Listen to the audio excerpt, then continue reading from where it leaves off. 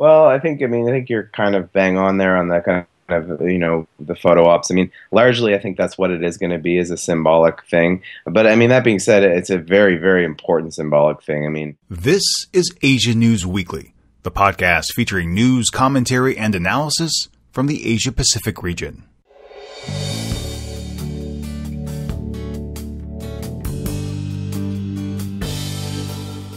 North Korea, the South China Sea, and the trilateral meeting are on the table as EastWest Institute's Jonathan Miller joins me for a discussion in this podcast. Plus, stories from Hong Kong, India, and the Koreas are next.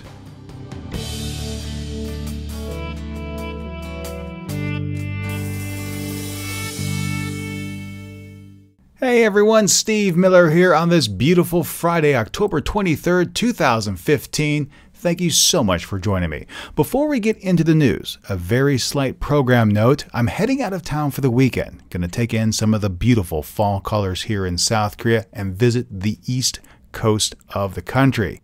So there won't be any new podcasts until Tuesday. But after that, things will resume. So now let's go ahead and get started with the podcast, featuring a roundtable discussion with the region's major news.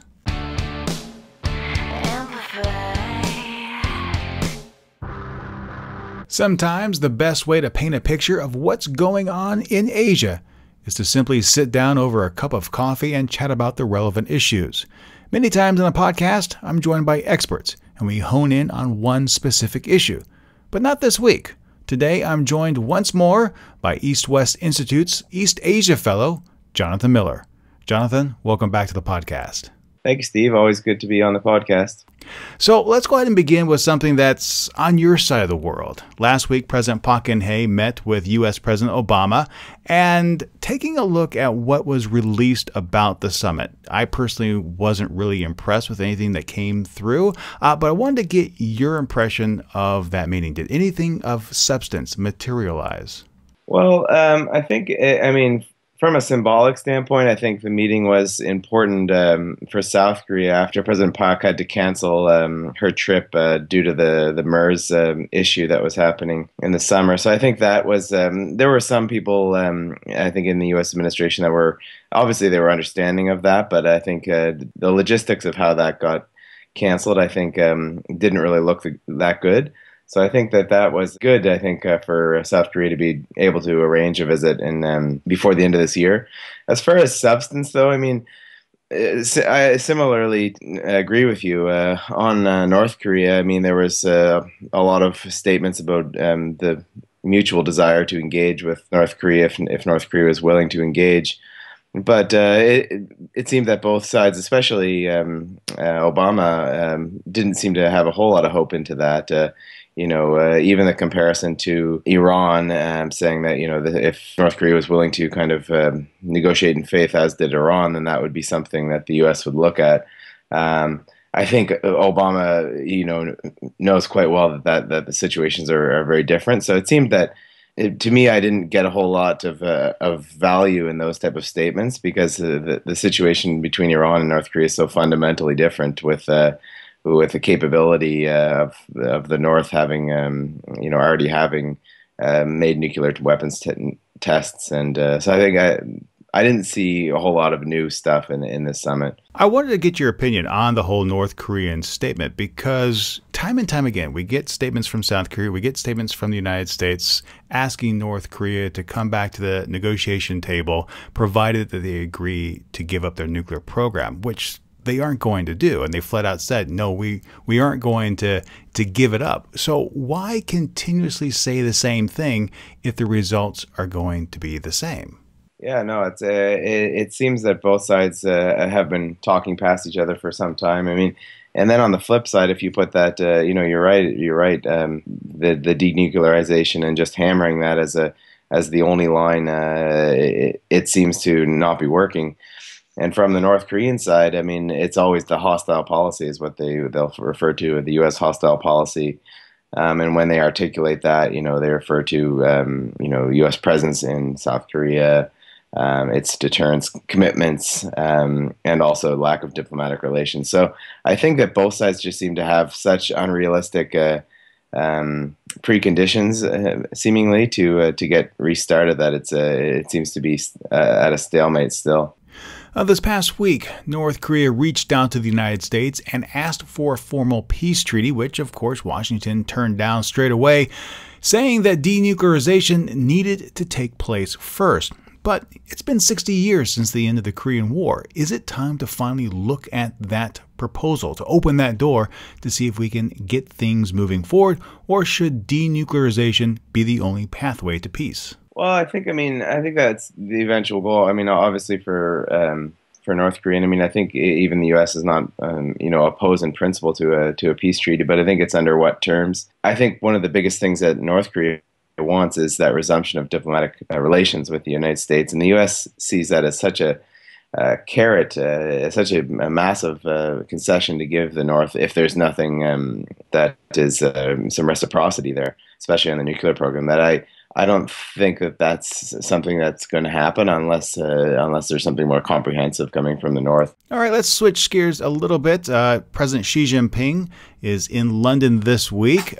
What's he hoping to achieve with this little charm tour to Europe? Well, it's very interesting, Steve.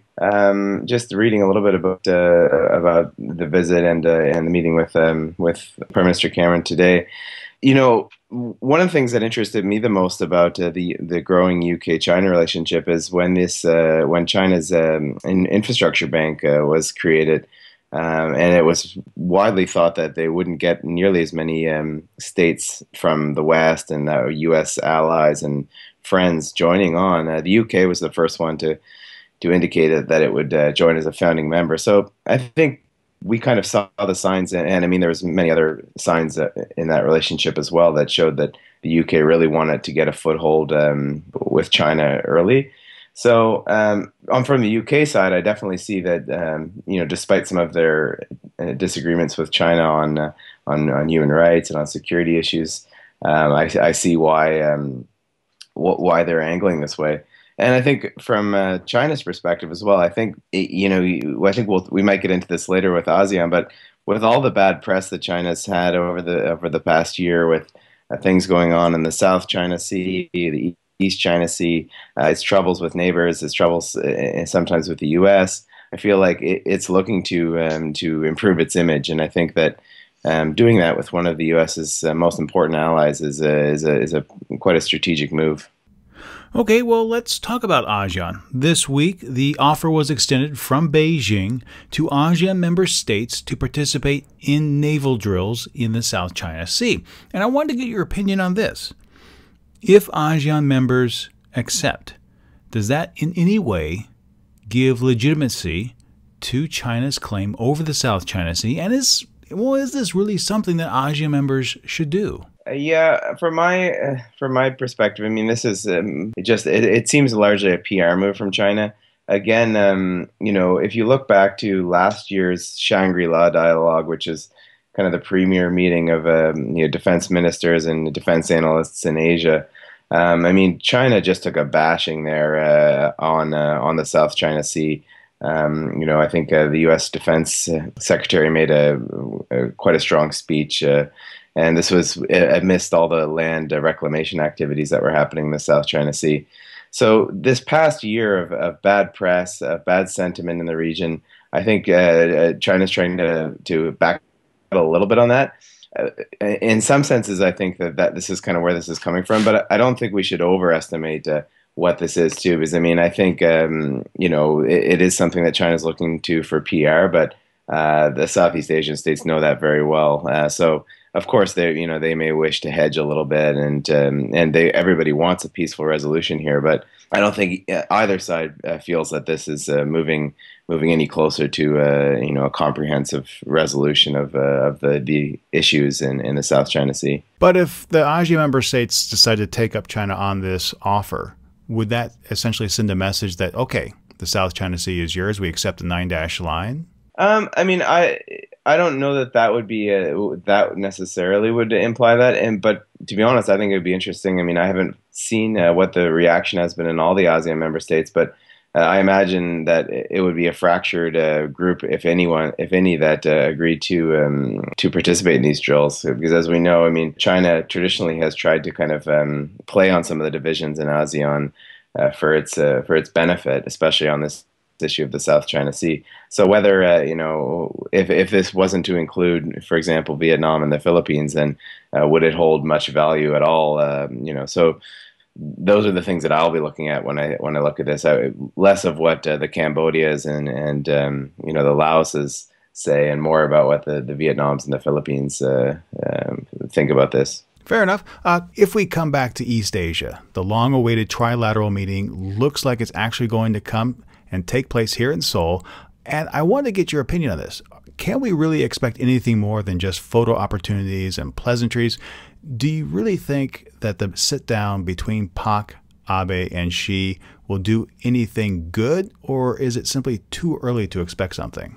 Well, I think you're kind of bang on there on that kind of the photo ops. I mean, largely I think that's what it is going to be, is a symbolic thing. But I mean, that being said, it's a very, very important symbolic thing. I mean, it's something that we've been waiting for since Abe's been elected, essentially in late 2012. Aside from that, though, there are some key, I think, tangible things that could come out of this as well. I mean, one of them obviously is going to be the hopeful bilat between Abe and Park, aside from the trilateral meeting itself. So I think that is going to be something key to watch on. See, again, what comes out of that, I don't know that there will be a whole lot more than symbolism at this point. I'm not expecting a breakthrough in that first meeting, but the nature of having that meeting at all is important. And one more thing, kind of at the substantive level to me, is the trilateral free trade talks that are going on between the three sides now, because especially with the TPP being concluded now, and Korea and China being on the outside of that agreement, and Japan exhausting a lot of effort to get that agreement past the goalposts, I think that it's going to be a very interesting discussion on that trilateral FTA, which I think now is either at its ninth round or they've been negotiating for a while. So it'll be interesting to see the discussions on that, whether there's more expediency on that issue now that the TPP is concluded. All right. Jonathan Miller over at the EastWest Institute, thank you so much for joining me this week. Thanks a lot, Steve. Now I'd love to hear from you. What are your predictions for the upcoming trilateral meeting between China's President Xi Jinping, South Korean President Park Geun-hye, and Japanese Prime Minister Shinzo Abe? Please, don't be shy. Send in your thoughts. And coming up next in the Friday edition of the Asia Brief, will Hong Kong police face justice? And of course, updates on the trial of Tatsuya Kato and the Great Wall of China.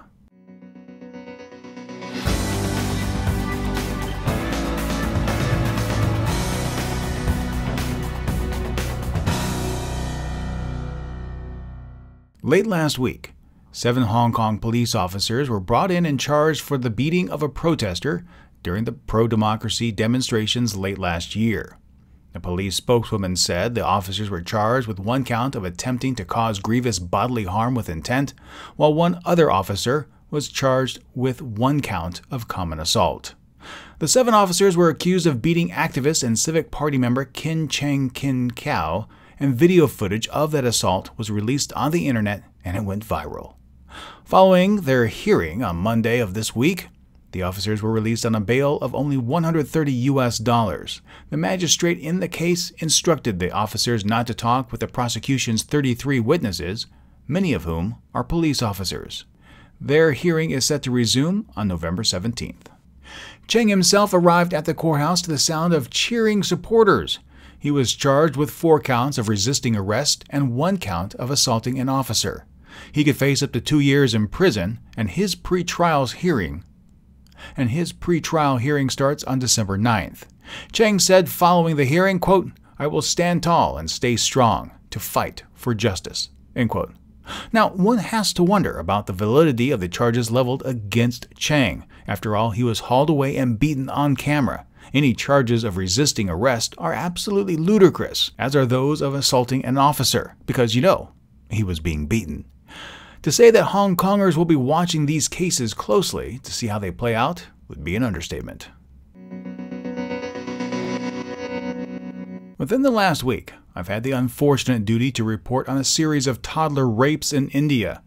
With the publicity hitting India after these vicious attacks, authorities are now planning on additional reforms that would further speed up rape trials and lower the age at which juveniles can be prosecuted as adults. The Juvenile Justice Act, the country's primary legal framework for minors, currently defines a person under the age of 18 as a child and caps punishment to 3 years in a correctional home. The Delhi government is looking to change that by allowing those 15 years and older to be tried as adults. They're also hoping to add several fast-track courts to handle rape cases. The two cases this past week triggered protests, and Delhi's Chief Minister Arvind Kejriwal said he set up a panel of ministers to examine ways to curb sex crimes and strengthen the security of women and children. Over the weekend, Kejriwal blamed the city's police for failing to stem the rising cases of sexual violence and reiterated a demand that the federal government hand over control of the police forces to local authorities. But police officials said it would be difficult, as the victims were often known to their attackers. Data on sexual assaults now show a 9% increase in sexual assaults from 2014, and that 86% of the attacks have been committed by a close family member, such as fathers, brothers, uncles, as well as neighbors, employers, and coworkers, as well as friends. It also revealed that nearly 40% of the victims were under the age of 18. A little over a year ago, I mentioned that Tetsuya Kato, former Seoul bureau chief for the Senkai Shimbun, was indicted on defamation charges related to a Japanese language report he filed following the sinking of the South Korean ferry Sewol. In his report, Kato cited rumors floating around South Korea's financial districts and alluded to in a Chosen Ilbo article printed in July of 2014. Kato disclosed a rumor about President Park Geun-hye being romantically involved at the time of the sinking, rather than addressing the matter hands-on. The president then lashed out, saying Kato's article was a deliberate attempt to undermine her position. An investigation into Kato ensued, and on October 8th, he was indicted. The trial phase has just about run its course, with sentencing expected to take place on November 26th of this year. The prosecution is seeking an 18-month jail term. Benjamin Ishmael, the head of Reporters Without Borders Asia-Pacific desk, said, quote, "Prosecuting a journalist for questioning the president's actions is inconceivable in a state that regards itself a democracy. We urge the South Korean judicial authorities not to impose a prison sentence which would be disproportionate and to take account of the fact the offending article was based on reports already accessible online whose authors have not been prosecuted." End quote. Reporters Without Borders and other free press observers are correct to call out South Korea on this issue, as the reason for what is perhaps best described as a witch hunt revolves around the fact that Kato is Japanese and works for a newspaper that is largely perceived as anti-Korean in Seoul. South Korea is ranked 60th out of 180 countries in the 2015 Reporters Without Borders Press Freedom Index, falling in that index for the past 4 consecutive years. It's a nation where releasing factual information can still land one in jail. When speaking to people out on the street, a number support the government's stance in this case and on the topic of defamation, which seems to indicate it's impossible for anyone to receive a fair shot if you go against the popular narrative.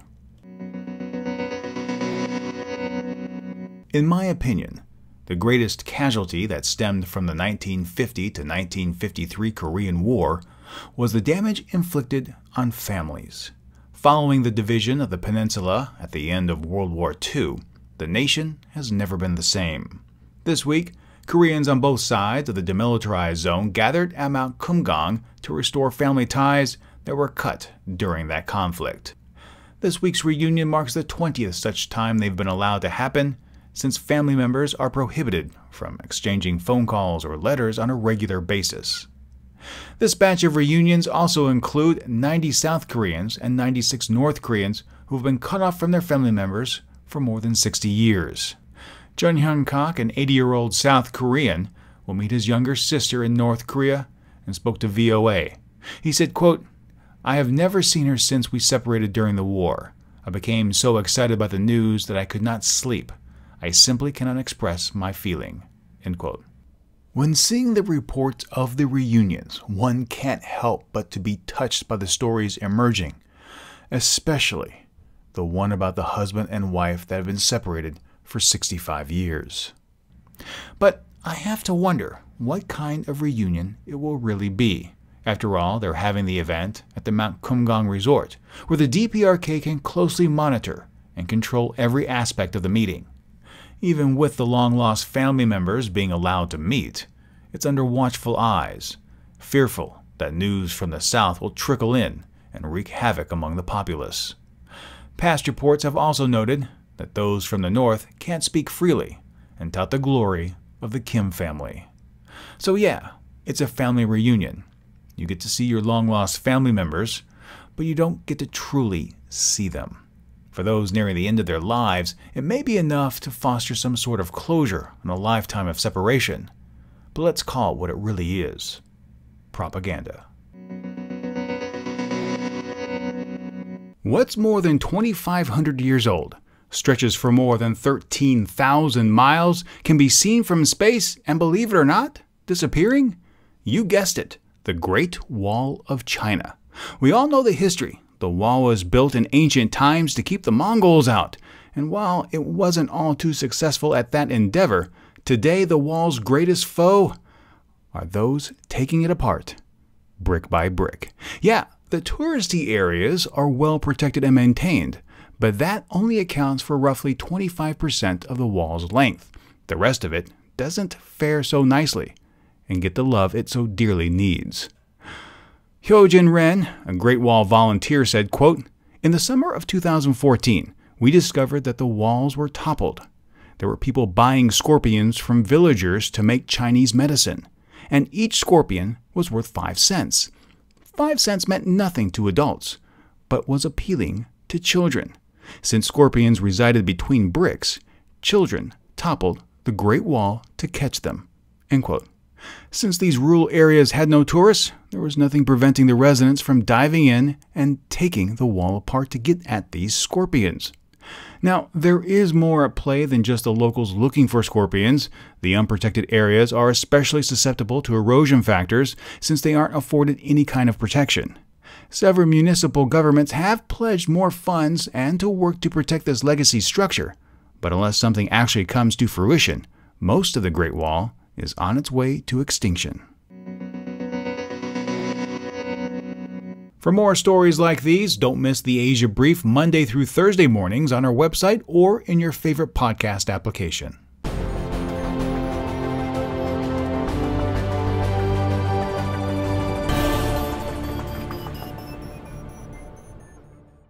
That's it for the news, but before I wrap things up, here are just a few of your comments. Lucas Musser says, "I'm all for the U.S. or any other military doing as it pleases through that area in the West Philippine Sea, as it has not and most likely will not be verified by the UN as China's sovereign territory, so if China fires on any vessel going through that area they occupy illegally, it's going to be bad news for them." 3 Goku says, "Is this any different from South Korea, Japan, and the United States challenging China's extended air defense perimeter a while back? China, in the last several years, has changed the status quo in the region, and no one has done anything concrete to change that. The real question is how far is the U.S. willing to go?"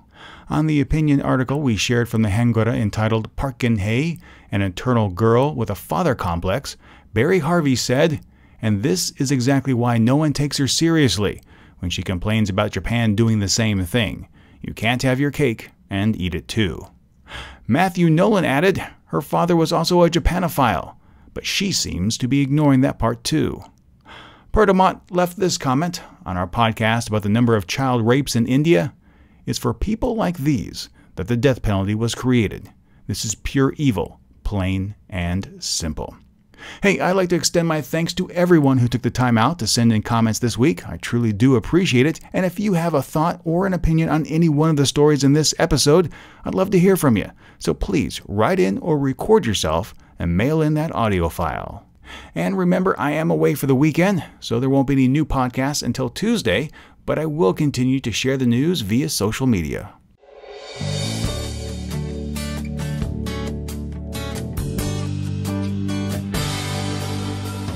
Hey, my friends, if you enjoyed this week's podcast, I hope you'll do me a favor and share it with your friends. And if you haven't, subscribe.